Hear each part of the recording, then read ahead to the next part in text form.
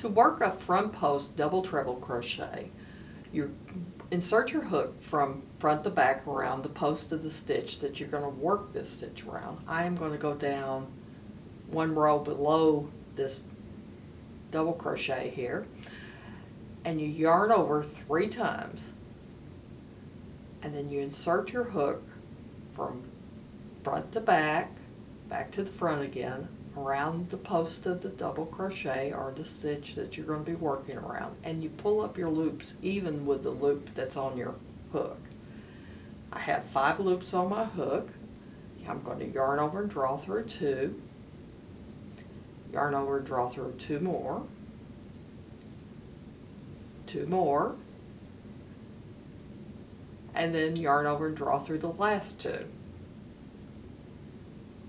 And that is a front post double treble crochet.